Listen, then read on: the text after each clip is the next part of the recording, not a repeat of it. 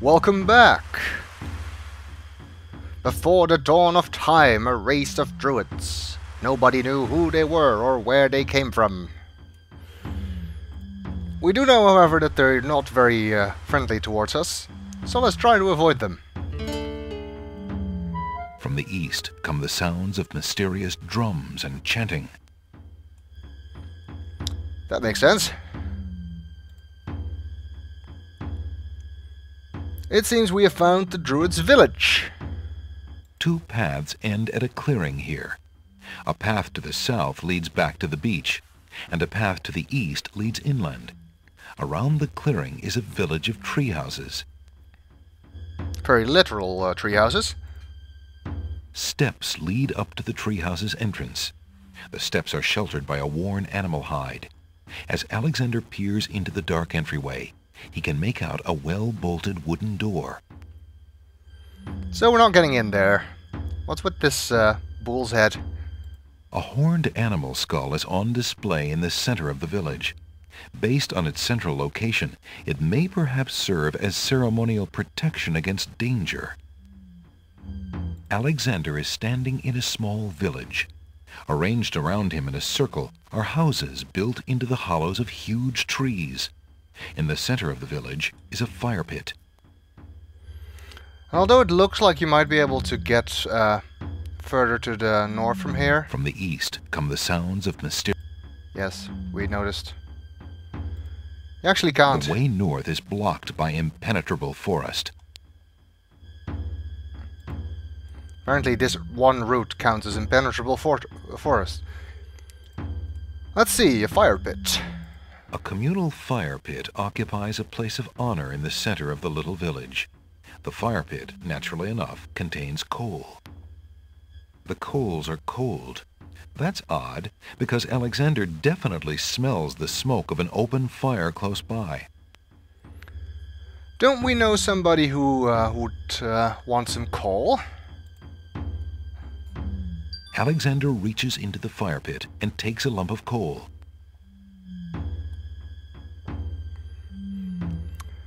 And also there seems to be a bearskin hanging From the on this east tree. come the sounds. Yes, we know. A bearskin hangs on the trunk of one of the tree houses. The coarse brown fur looks warm, if a bit flea-bitten. A wooden-handled scythe hangs against a bearskin on one of the tree houses. That could be useful.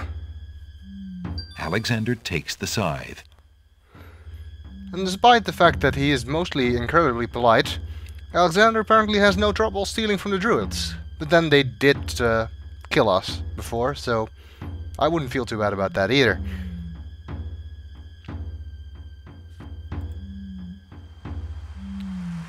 From the northeast come the sounds of mysterious drums and chanting. I am sure that that is so. Well, we got some coal. Alexander pulls out his magic map. And the king and queen, sorry, the two queens actually of the Isle of Wonder were arguing over some coal, so maybe we can use our lump of coal to resolve their dilemma. Alexander feels a strange pulling sensation.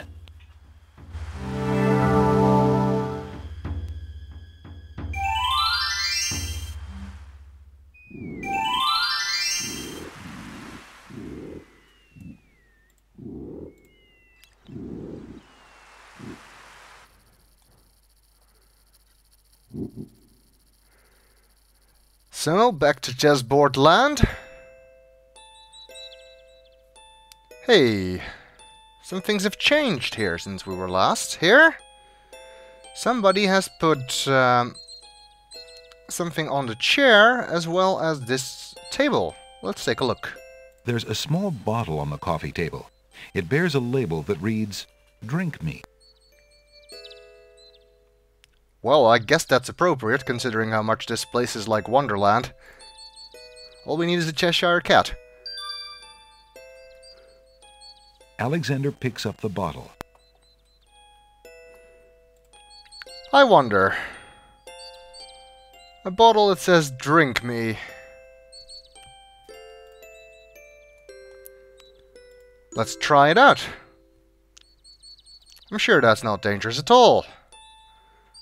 Alexander decides to swallow the potion in the bottle labeled "Drink Me" to see what happens.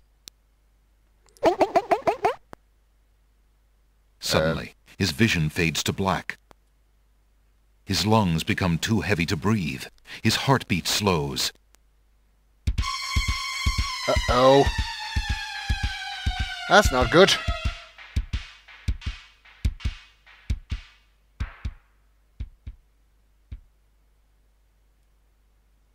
Then beats no more. Oh no, we're dead. Suddenly, his heart takes a lurch, then beats strong.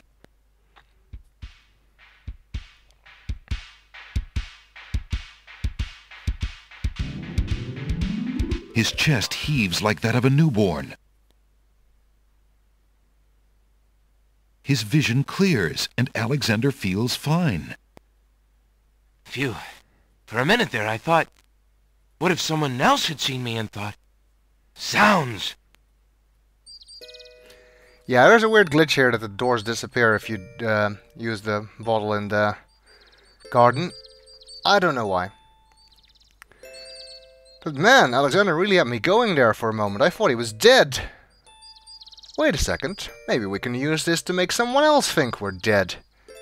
Weren't we trying to do that to Alhazred? We just need to make sure that the right person sees us when we use this potion.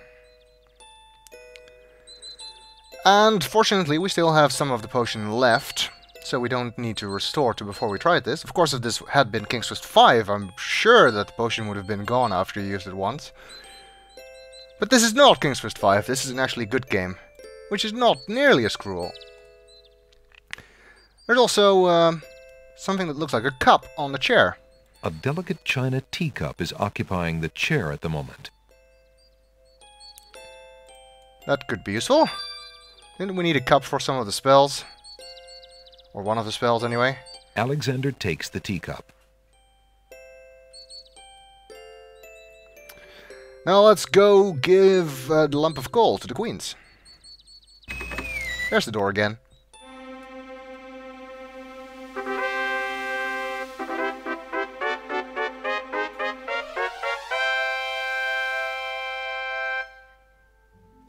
And there they come! What fortuitous timing!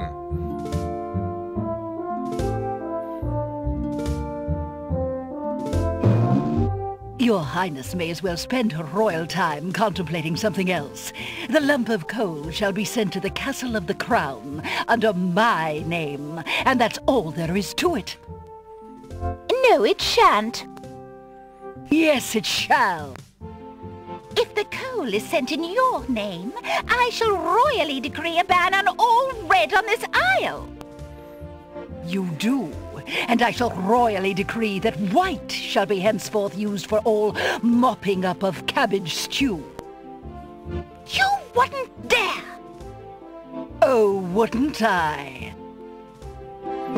Oh, it's you! Have you thought of any more of those brilliant ideas of yours?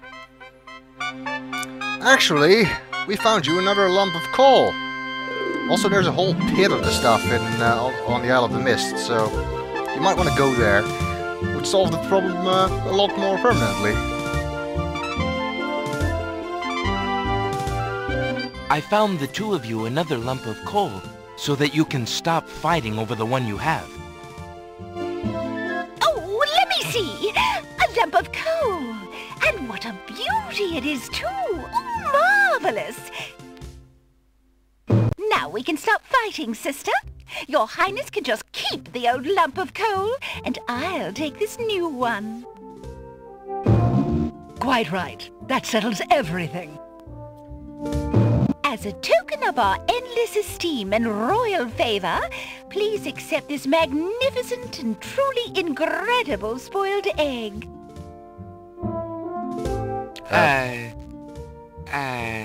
Thanks. Thanks.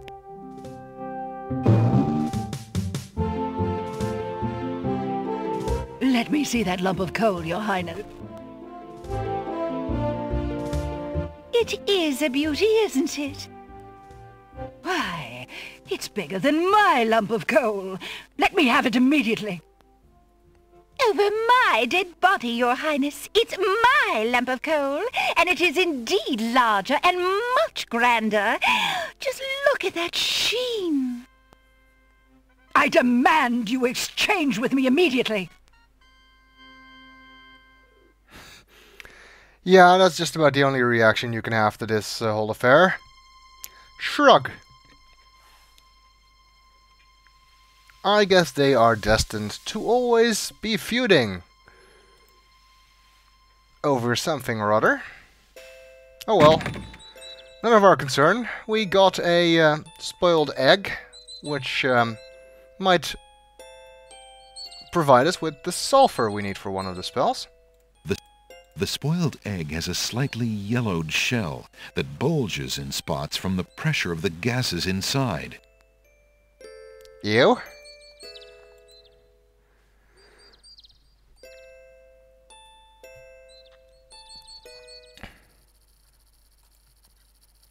Okay, what else can we do? Well, I suppose we could try and make Alhazred think we're dead using that potion we just found. However, I kind of want to go to the Isle of the Beast, because we acquired a number of items that might help us penetrate a bit further onto that island. And I'm really curious to see what else we can find there. Presumably a beast, but anyway. Alexander pulls out his magic map. Alexander feels a strange pulling sensation.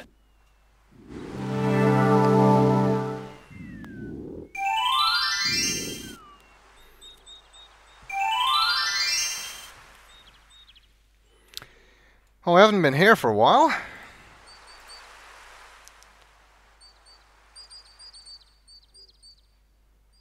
There's a lot of wildlife here, so I can see why they used this island for hunting before its transformation.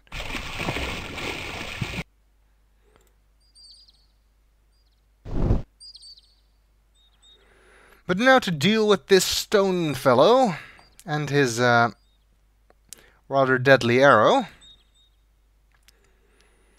Before we had no way of getting past it, but we picked up a shield in the catacombs. Hopefully that will do the trick. Alexander decides to pass through the gate, preparing the shield just in case.